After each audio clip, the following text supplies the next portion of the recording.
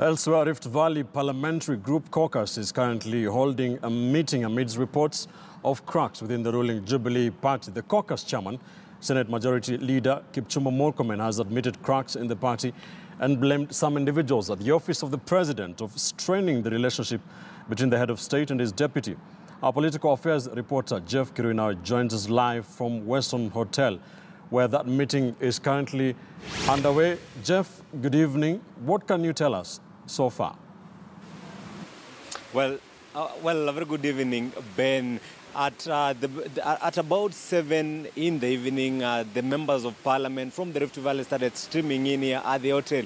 And the main agenda of the meeting, of course, is the sentiments of Senate Majority Leader Kipchumba Murkomen that there are cracks within Jubilee Party, and of course accusing some of leaders in President Uhuru Kenyatta's circles of undermining the deputy president. Yesterday, Cherangani Member of Parliament Joshua Kutun said that they will be convening today to reconsider the position of Kipchumba Murkomen as the chairman of the Rift Valley Leaders Caucus. And that is just part of the agenda of the meeting today. Remember, they have also been pushing pull within members of Jubilee from the Rift Valley. There are some members accusing Kipchumba Murkomen of fueling the disquiet within Jubilee Party.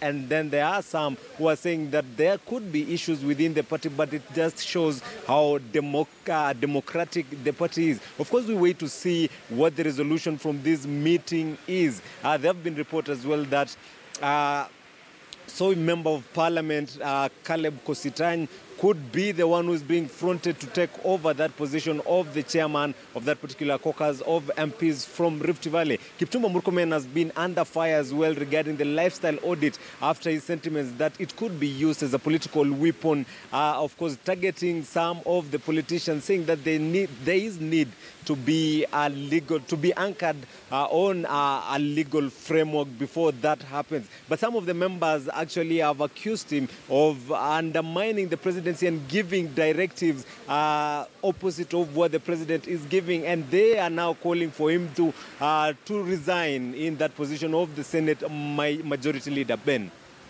Thank you, Jeff. Jeff Kirui, our political affairs reporter, joining us live from Western Hotel, keeping an eye on things during that parliamentary group caucus meeting. We shall be keeping an eye on that development for you. Right, let's now